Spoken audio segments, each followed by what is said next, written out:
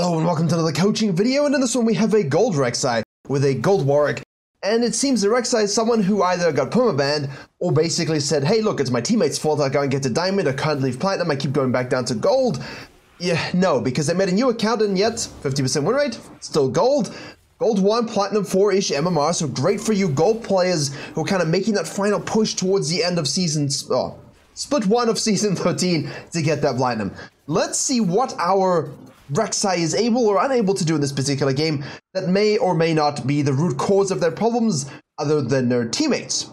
Gwen mid versus Ivern, so your standard stuff. LeBlanc versus Sion, so your standard stuff. Ezreal Nautilus versus Seraphine Aphelios, that is actually kind of normal. Usually for Korean games, this isn't a Korean game, it's in a US game, but usually for Korean games, we very much have these weird bot lanes, you know.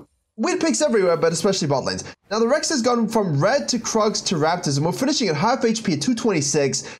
Yeah, no. Like, this is a Rek'Sai main too. Like, this is, you should be way healthier than this. And now, obviously, your bot lane a bit pre-chunked, which is expected here. You got a leash from them. And the Warwick at this particular stage has actually done a cheese strategy. We don't know this. Oh my goodness gracious, I'm pausing at the wrong moment. Rek'Sai goes in. Okay, let's look at this from the full perspective quickly. Then we'll address the Warwick's little vertical jungling there, because I've just had a coaching session where this happened. Live coaching session too. Right, Rek'Sai over the wall, into the brushes, hello, knock up. You know, we'll just press the Qs a little slow. We'll just, oh my good, oh good golly gee. Well, I don't know what I was witnessing there. And don't forget, I have actually updated my jungle improvement PDF to have all the information necessary to take you from meta to meta from season to season, along with in-depth jungle video courses for your MMR to take you to the next level, faster, better, stronger, and one-on-one coaching and a coaching VOD library along with a whole bunch of reviews to show you just how great it is. virkayu.gg is a jungler's learning paradise. Click the link in the description below to become the jungle diff forever. Be it growth tips sold separately. There's a lot to unpack here, I think. Okay, so first and foremost, the Warwick does a very stereotypical thing of aggressive junglers to say, look, I know in this elo you're not going to ward this buff. I know you're not thinking about me invading you. Therefore, I'm just going to take your shit. Okay, that's fine. Fair play. That's why I don't necessarily like when Rex says, what are we at, 253, or any jungler kind of just chills on a buff. Like, at worst case scenario, there's an Ivern here, right? You also have a Warwick against you who's just literally going to sit here.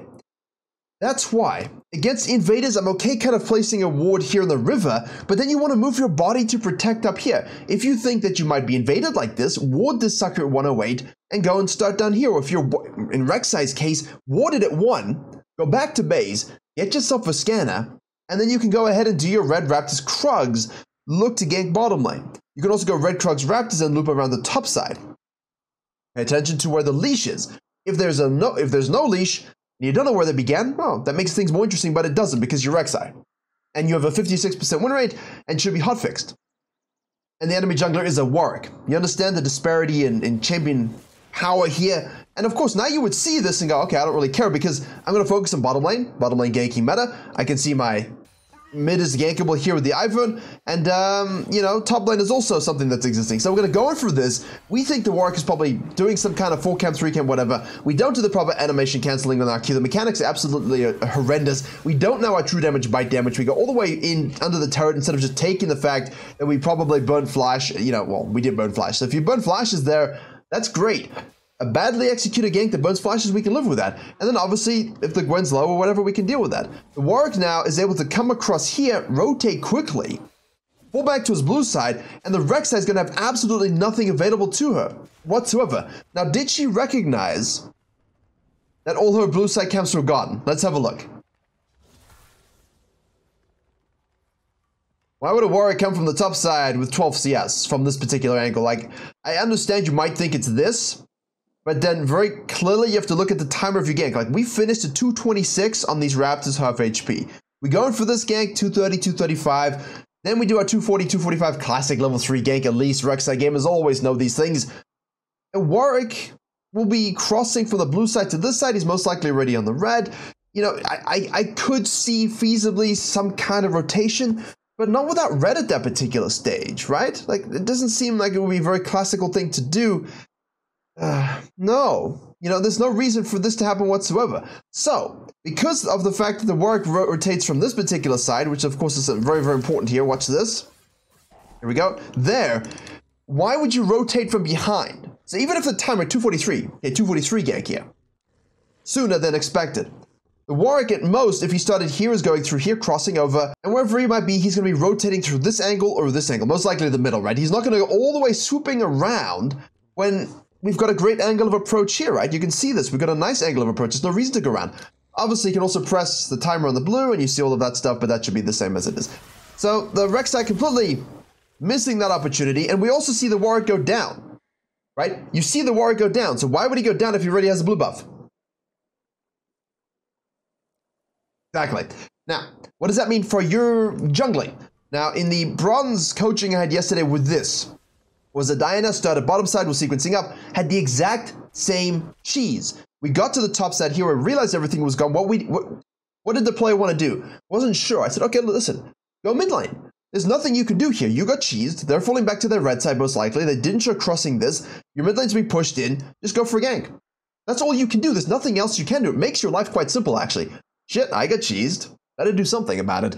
And in this particular case, because you know that your blue side was gone, and this ward is absolutely stupid, then why don't you just go down to the bottom side and gank the bottom lane?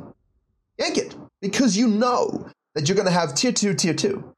Might as well get ahead because we saw the Warwick go down to this side, right? Go down to this side to do his blue side quadrant. And he is probably thinking, I got away with that one, you didn't notice, which means you're probably going to go here and see nothing, and then go for my red side. They're mind gaming each other in the stupidest way possible. So what you do is you say, okay, look, I'm just going to go gank the bottom lane. You can take this first if you want. Take this first if you feel like you need to wait a little bit for the bottom lane to have a better setup. But then gank it. Get ahead of the Warwick in case he wants to gank after this. After doing the blue side, right? If he goes back to the top side, don't really care. And that's the most important thing here. Now, obviously, I understand this matchup can be, you know, interesting, but oh dear, oh, okay, oh, I thought for a second, hey, maybe we would go and invade the Warwick's top side here. We did see the Warwick go down to the bottom side, but I feel like we're going blind. We see the tremor sense on the red, so we know the Warwick's on the red here. A bottom lane, look at this. You don't know results based at all. Now, I don't see these videos before I coach. I treat this like a raw coaching session. Open the replay, I have no idea what's going to happen. So I can give you my thoughts before things occur. This is literally what I said in the live coaching session yesterday. Just accept your camps are gone and make a ganking action. And if they show, which in the coaching session, the enemy jungler did, right? He stole this blue side, fell back to his red side, ganked on the top side. We did our red side, saw all of this was gone, ganked the mid lane. Ah, the Hecarim's on the top side with a blue and a red, which means he didn't go back down to his blue. So I can go ahead and take his blue back. The delayed response, right? The delayed response, and you just gank the lane in the meantime. So the Rek'Sai can easily just go boom, boom, take this, shove it up, get some experience, pull back, and we should have time for a 4-minute 20 Krug camp. But if it's not available because you do that really efficiently, then just go back through the river and repeat gank the Ivern with no flash. And then you will have this up at 420, this up at 440-ish. You know that because the guy stole your stuff, that this will be up at 420, and this will be up at 440. Right? So you've got all your camps at a second tier respawn, so you can sequence that nice and quickly. And the Rek'Sai just didn't recognize these things. The Warwick was too worried about losing his red instead of just making a play down here. But fortunately for him, the bot lane is winning. So now we're going to go here. We don't even look to see if the red, we're not even looking at our tremor sense. Like, why did they buff it for this kind of player? And now we have no scanner, so we have no idea if it's warded, if we're tracking it or not. We see where the sign is going to check the scuttle crab. He sees that it's gone. We're now just going to go and fight this guy, what, in the river, knowing that the Warwick is on the top side here. It's a sign, you're level 3, he's level 5, he's going to knock you up with the Q. He's going to bounce you. Or Rek'Sai, Warwick is rotating from who knows the hell knows where. Going to flash in for your Q3E combo. Rek'Sai goes over the wall. Now we cannot do anything because we preemptively flashed. That's a Warwick mechanic thing. That's a little silly. But because we shoved the Rek'Sai out, I'm okay with that. We can just steal this. Then we can steal this. Rek'Sai can come out of base with an item advantage, which she already has, but we can get another one. And, you know, what are you doing? As a Rek'Sai player, you have to have supreme jungle pathing understanding. You have to understand where your win con is, you have to understand tracking, you have to understand your predatorial nature. And at 56% win rate, you should be looking to leverage that wherever you can. And in this particular case, we got cheese, that's fine. You know, that does happen. You can't always ward everything. You can't ward this for the Nautilus invade and watch this. But if you're ever curious, Warwicks, Jarvins, Kindred, Shakos, Graves, you know, they're always going to try and do something like that. Not always, but they're more likely to over other junglers. You know, a Hecarim, like in our live coaching session, the Hecarim did it. And that was unexpected. You know, nice cheese by him. No one was watching entrances, and we didn't think to ward it. Which is why, as a farming jungler, as I tweeted, and I tweet these infographic threads lately, just slap a ward here at 108 if you're farming jungler. You don't need the scanner, and just observe that stuff. If you're Rek'Sai and you're worried about it, then just ward it at 1, go get your scanner, do your regular stuff, and if you see it, you can just vertical jungle. It's easy. Really is. Now, the Warwick, of course, has taken this after taking all of this. So, if you're a smart cookie, and you see the Warwick come and rotate to that kill on the top side, with his red up, click it, you click on him, the Warwick in-game, top left of your screen, you're going to see the buff timer, you see the red freshly started, which means you know that the guy just took his red, which means he's most likely, after going down to the bottom side from killing us in the mid lane, passed up. So, once he's taken all my shit in the blue side, he's going to reset, get his Tiamat, most likely. Where's he going to go next? Bottom side. So from the Warwick's perspective, boom, baby. This is what we talk about in the jungle course. This kind of fundamental right here, jungle denial from the Warwick's perspective, very, very good. If you can jungle denial in this elo, look at what you're doing. Like, this Rek'Sai has no clue what to do at all. You can jungle denial at this level. The Warwick's doing a very good job of it. They can't gank your lanes. They can't do anything because they just don't have golden experience. They feel desperate because they can't actually match your tempo. They can't beat you 1v1. Nice Q snack. We'll take the dragon now. We're automatically winning bottom lane. Now, in a situation like this with the Warwick, you normally would want to go dive these things and make sure this bottom lane is snowballed, but they're handling business. So instead of diving, if they're handling business, just remove the enemy jungler, right? Jungle deny him, level 1 camps. Jungle deny with a counter gank level 3. Take your blue, deny the vertical so he can't take your red. See him ganking because he's got nothing else to do. Well, she's got nothing else to do in this case. Rotate and try and snack it up. And if you don't get anything, steal more shit, right? Absolutely huge jungle denial. And if I was making a course on this from the gold jungler perspective, I would put this Warwick in as a good example of this is what I'm talking about. This is how to apply it. And now again, we take the dragon. Bot lane's winning. Mid lane is doing okay despite the ganks. Because I counter ganked it as the Warwick. He reacted, didn't finish his full clear, didn't finish the cheese or whatever, just reacted to it. Now I'm going to go ahead and steal this. Obviously here you got to pay attention if you have the smite or not. And in this particular case, the Rek'Sai rotates straight back over. So let's unpack this a little bit quickly. The Warwick decides to go for this, which is absolutely fine. All right. The problem is, you know, in these situations, we went ahead. Did we smite the dragon? I hope we didn't. I hope we didn't. There's no reason to smite the dragon.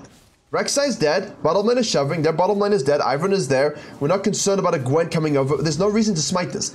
If you want to go ahead and do some more denial here, right, go ahead and hold that smite. Because now this is a good play, a little aggressive. And on the main channel, when we talked about how you must jungle in patch 13.10, but he also waffles way too much. Like, this should just be full commitment. Full send, full commitment. No stress, just pull it, let's go. And if he's snappy about the decision and holds a smite, I think he can get it and get out, honestly. Because if he snacks his baby up, he's not going to be quite 6, but he'll be close enough. The Rek'Sai is level 4, has a Hearthbound Axe, and of course it's 56% win rate. It takes way too long. Like, right now, if you've got smite in your pocket, because we didn't smite the dragon, we were snappy about our rotation. You could easily probably smite this and get out. Yeah, without a doubt. Without a doubt. The Rek'Sai obviously gets it here. Now we're just going into a fist fight. Rek'Sai full HP. We're not full HP. Like, that's... You don't want to fight it out. And in the, as I said, in the how you must jungle after patch 13.10 video in the main channel, the Rengar we were focusing on was doing a great job of this jungle denial as well and adhering to the new changes in the game and went for a very, very similar invade and got collapsed upon by the enemy jungler and enemy support. So there is risk in this kind of denial, like taking it to the next step. And, you know, as long as you feel like you're strong 1v1, you can smite it and get out, then I like to play. All right? That's what I'm talking about here. But you have to do that assessment, right? You can't go ahead and make this play in your game and be like, well, Virkayu told me to do it and I died. Well, you died because you took too long on the dragon, you took too long waffling getting over, and you didn't save your smite. And you overestimated your 1v1 potential. When I make these plays, and you see highlights of it on the main channel when I'm Ord and I'm Zyra and I'm Volibear, it doesn't matter, I'm Mundo, and I'm running at them at their second red and I'm just killing them on it. I'm 6. right? So your experience optimization needs to be a bit more efficient so that when you make that play there, you are 6. And that's the crucial thing, right? Because now I have the ult spike, I have the smite spike, and that's it. Because if you steal this, get 6, and then kill them, you can take this, gank this, just run across, like you just have so many things you can do. The game's completely over. But until that very moment, I was very happy with what the Warwick was doing. Nice swing a little bit. Obviously, that death compromises our tempo. The Rek'Sai is able to go to the top side and get anything she wants. What should she have done instead? Probably look to gank for Prio and get that Herald. Instead, let the Warwick get away with everything. But in this particular case, she's so far behind. It's worth kind of not doing that Herald because you can invest in your camps, get level 6, and then look for a good 6 spike here onto a Scion who has ult, Ghost, TP, and the Warwick will most likely be rotating here as well. So be a little cautious about it. Woo. All right. Now, this guy wards here because we see the Rek'Sai with the blue buff. Now Warwick says, okay, I'm going to go to the top side. Rek'Sai's chunked again. She's just putting herself in really rough situations. We're scanning up the river here. There's no real reason to scan up the river here if you're Warwick, by the way. There's no reason to scan. Because you're just going to be running at someone who's pushing. If it's warded, are you going to stop to clear it? No. So does it matter? No. What you can then do is basically say, cool, get the kill, shove the wave really hard here with the Ivan. Shove it, shove it, shove it. Fall back and snack this baby. Scan here. And obviously Rek'Sai is now on the bottom side. So jungle denial is great, but then you've got to do your classic thing, impacting the lanes, making sure you get objectives, hitting your econ nodes. And yeah, the Rek'Sai will catch up a little bit with some farm, but I don't think there's any real reason that she should get control of this game, you know? And of course, a lot of the mistakes here are from the Rek'Sai's perspective, but both junglers are allowed to do a good job, right? You're always allowed to do a good job and make plays, and that's the thing. So, see, now we knew it was warded because we scanned up the river. See, this is silly. We walked up through the river as Warwick scanning, obviously looking at the Gwen, not paying attention to our surroundings. Razagul's disappointed, and now we're seen on this, so we will get collapsed upon. Silly. Now, does Rek'Sai just go for this or not? Because Warwick at this point has 1500 in pocket. Scion mutates, rotates, and moves at the same time. So the Rek'Sai is going to kill the, well, both of them. And now you're thinking, well, isn't this a great comeback? No, this is the Warwick kind of shitting the bed a little bit with the aggression. You know, if we could shove here nicely, and Daisy's also a little broken, though. I'm not going to... What is Daisy? And thank goodness they're nerfing it. Yeah. Yeah, okay. Cool. Cool beans. This directs I got it, but yeah. Okay. The bottom lane in the meantime, this is amazing, right? This is amazing. Look at this. 502, 204, 050, 020. Okay, the turnaround. Moonman. Ooh. Come on, it's tense. And now you're thinking, as a bot laner, you're probably looking at this and going, where are my junglers? Gotta do the crab. Gotta, what is the Rek'Sai gonna do here? Ah, he finally rotates over. Oh my goodness gracious. Oh dear me. Oh look. That was not safe for work. What the? Yeah. So regardless, as the fellows get something back here, the most important thing that we should notice is, firstly, the Rek'Sai does this and then goes to Dragon and doesn't think to just loop back around and kill the Ezreal, shove him off. She goes straight for the objective. Your guess is as good as mine sometimes. But this is the kind of stuff that, it's all very well talking about jungle denial, tracking each other and playing accordingly, but if you don't keep your eyes up and look for these dives, you know, you're going to be on Twitter being flamed by bot lane duos, because this Ezreal and Nautilus are just straight up winning by themselves. Absolutely straight up winning by themselves. And no one's interacted with the lane until this moment, where Warwick just whiffed it and died, gave stuff to the Philios, and then the Rek'Sai didn't help decompress the wave and push it out a little bit first, and died anyway doing the Dragon, which goes straight over to the Warwick, and the Philios gets a shutdown, and now the Ezreal is like, ha ha ha. It's just, it's a shit show in bot lane. And no jungler had impact here, right? And you can see where that impact should have happened. Hopefully. From Rek'Sai's perspective, sure, we got cheesed, but as soon as we recognize the counter jungling and where the guy's going level 3, we just leave the base and we go for it. And you could have your Philios in a much better position. At the same time, I do understand in gold you have skill issue, like if the ADC is just better, they're just better. But you still get fed, and you can use that lead on the Warwick and wherever else on the map, because you're still 440. You have 5.1k gold, 5.2. Warwick is 4.8. You have more gold because of shutdowns. And obviously heralds, and obviously this was a complete gross misuse of the herald. If you spawn and you have a herald, and it's like 13 minutes, just go somewhere and use it, right? And fall back to farm afterwards. Because this is just silly. Ah, wait, Warwick's going for this, so the Rek'Sai will get plates, we'll kill the LeBlanc. Nice, there we go, plates granted to the Rek'Sai, who's not ganking on the top side. We will get a kill on the Ivern. 441, Warwick 332. So the Warwick's aggressive red buff invade here, I like it in principle.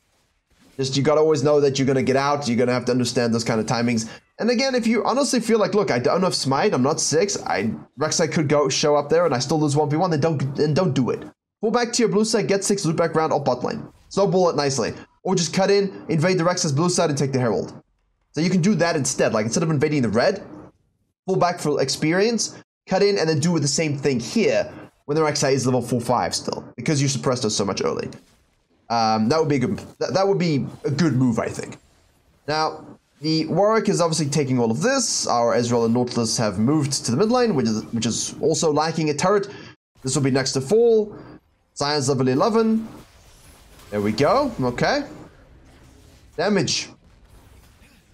You do nothing. She really wants to ult. She really wants to ult.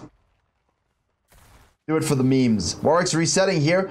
So if I'm the Warwick here, you see this, right? You see the tunnel here, you see this, you see this. Do you feel strong enough to beat the Rek'Sai 1v1? Let's apply some pressure. Also something we talk a little bit about as we get from the gold course to the plat course, we talk a lot about the mid game. Because now you've, done a decent job in this game. Not amazing, but you've done a decent job to get a lead and suppress the Rek'Sai's power curve, which has allowed your bot lane to flourish. Because if your lanes are winning, just deny and stop them doing anything about it, which we did perfectly. So go ahead, catch this wave, start pushing this up, right? Just start pushing this up. Huge experience for you. You can really leverage this pressure here because it will force someone to come down. Because what I see a lot of is sometimes they'll send 5 people to kill your bot lane here, or 5 people to kill the Scion, and you can just keep applying pressure to the turret, to the waves. Now they have to back and rotate to this. You can just reset. Your team respawns. Now you can group up for a Baron or the next Dragon or something like this, right? So don't think we should base here with 1400 at all. And also, if you're going to go Tiamat and these items, you should have a Sheen, not a Kindle Gemina. Warhammer. Tiamat plus Sheen, please. Much better combos. Also, would recommend Trinity Force in games where you have a big lead, but against this particular comp, the Divine Thunder is still fine and still good. But we should be pushing the bot lane now. We see all of this. We should be on this. Smacking it away, slapping it, slapping it, slapping it. And allows you to end the game quicker, right? Push the lead a bit more. Ezreal does this. Nice hook.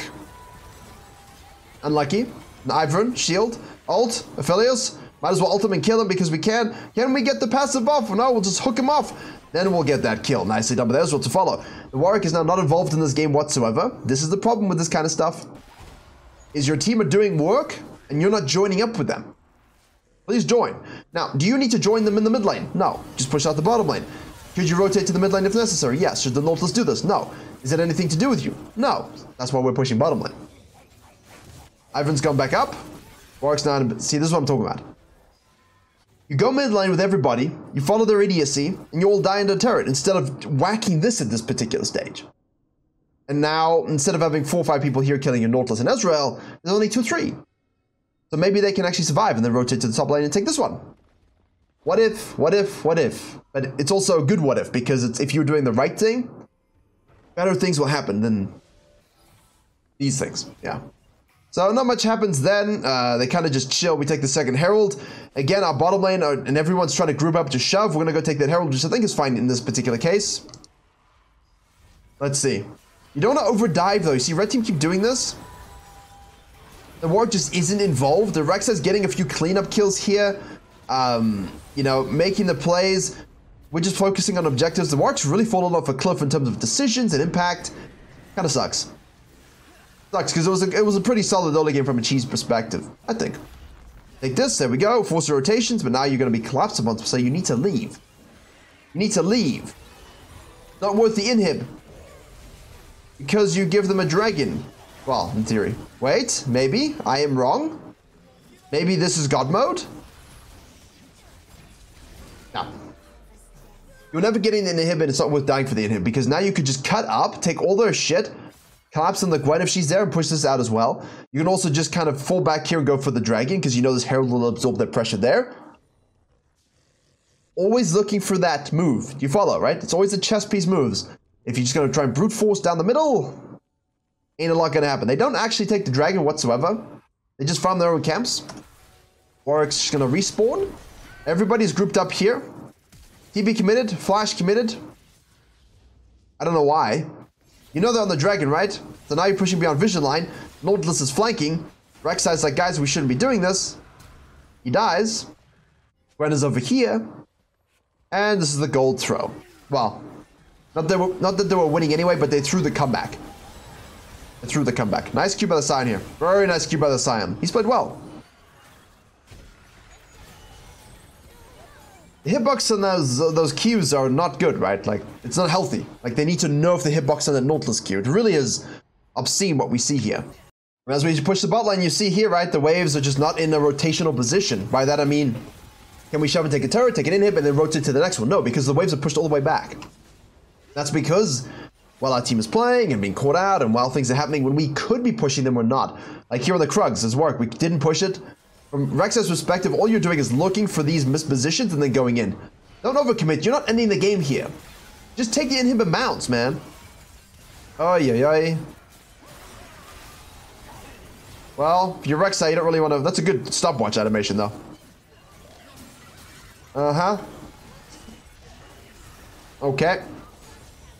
Not much here, ladies and gentlemen, other than take the inhib, leave, reset, and now take your whole red team over and take this sucker using the pressure you have here. Scion can kind of maybe apply a bit of macro onto the middle inhib as well. The last thing you want to be doing is dying. So again, waste of time. Warwick tries to go mid lane, doesn't get anything. Falls back here, will most likely get the Scuttle Crab. Just be careful here. There we go.